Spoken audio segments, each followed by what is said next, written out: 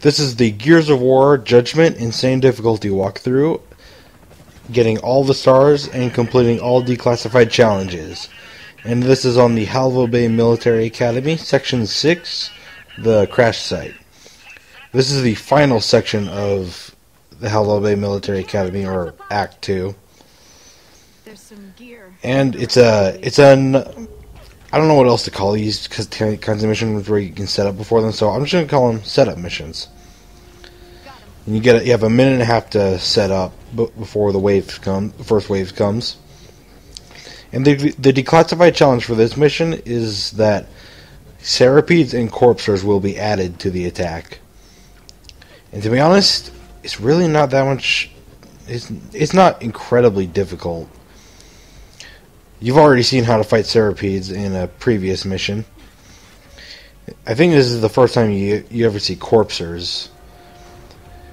The way Corpsers work is that they can dig underground, and when they first show up, they'll just be walking on the ground, trying to attack your barriers or you. And they have 4 arms that they can use to cover their face, 4 armored arms.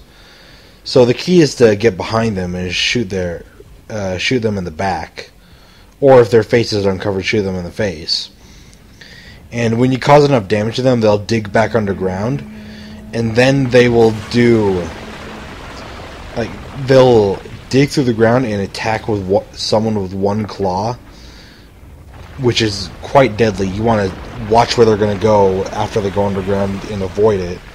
And then the second time they dig, they will come back up and you can attack them again.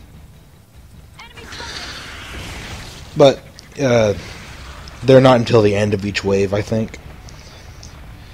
For this first part of the wave, you just got a bunch of tickers running at you. You want to take them out quickly because they will explode as soon as they hit the barrier, which will cause lots of damage to it. And the Centipedes, they will actually... It seemed like they only wanted to attack the barrier. I probably could have just walked right up behind them and fired away at their tail, but I didn't. I found an angle I could shoot at them from behind the barrier. Oh, wait, there I go. I did walk up to it. Alright. Yeah, the Centipedes really don't add much difficulty to this mission. The tickers, though, they will do massive damage to those barriers, and you cannot repair them. So you want to take them out quickly. Make sure you set up your turrets good. I probably could have set them up better. And there will also be... I had maulers come at me. I don't know if there's another type of enemy that will come at you. But, yeah, there are maulers. I think in the second wave. And unfortunately, there aren't any weapons lying around. All you have is a Lancer and a Gnasher. You might be able to find weapons off of some enemies, but... You know what? I think there might have been Theron guards, if I remember correctly. I'm not sure, though. Yeah, this section isn't too tough. It might take you a few tries, but there are plenty of enemies, so you shouldn't have any problem getting 3 stars. And you shouldn't have any problem defending the bot, whatever it's called. Just the only problems I had was getting killed. Even though like all the barriers are gone, like. Yeah, I just had a lot of problems surviving later on. But once you defeat this first wave, you'll have 30 seconds to gather ammo or set anything back up.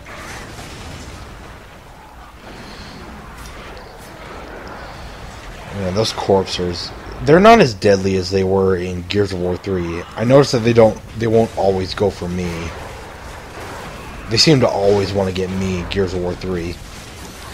In this game, they're more willing to go for your teammates or the barriers. There's got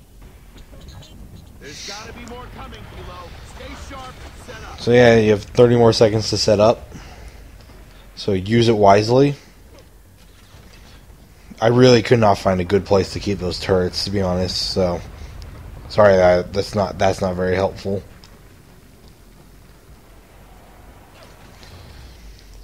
But yeah, this mission's not too difficult, even with the Centipedes and Corpsers. I found the Maulers at the end of this wave to be the most difficult part.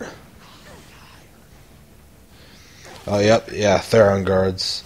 So yeah, there are other weapons you can pick up. There are Torque Bows, which I love using, by the way. But yeah, I got nothing else to really say for this mission. If you hadn't picked up that Ultra, this is a good spot to use it. You have a good view of the area. And I'm only concentrating on the left right now because there's still barriers on the right.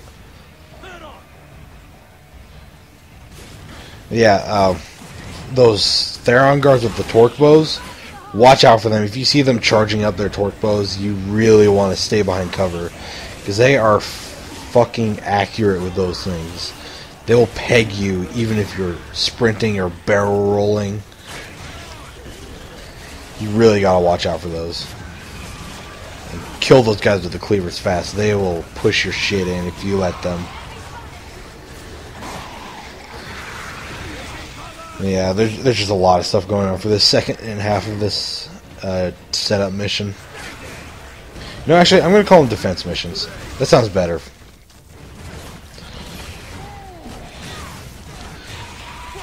This just goes to show how tough this second section can be. I'm backed into a corner. It's probably just because I didn't do a good job of defending the barriers in the first wave. Yeah, also, another thing I should point out, make sure those turrets are in a spot where you can reload them, but still in a useful spot where they can shoot. But again, I couldn't really find good spots for them. They did not seem to help much at all. Oh wow, I can't believe I survived that ink grenade. Those things almost always kill me in one... If I'm caught in the middle of an ink grenade explosion, then they usually kill me.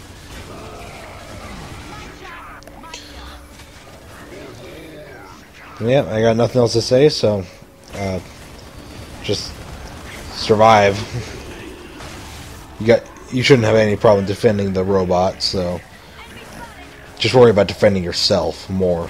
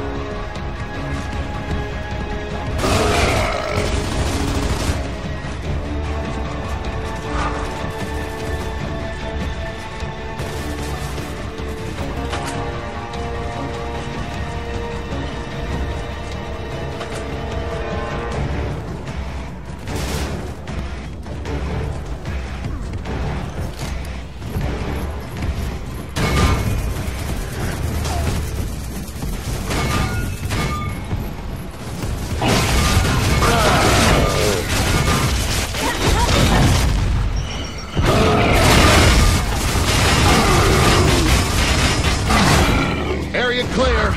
After you, little, flying guy? Someone's got to name this thing.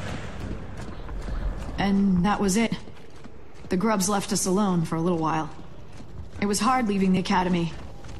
Someone has to go back there and bury those people.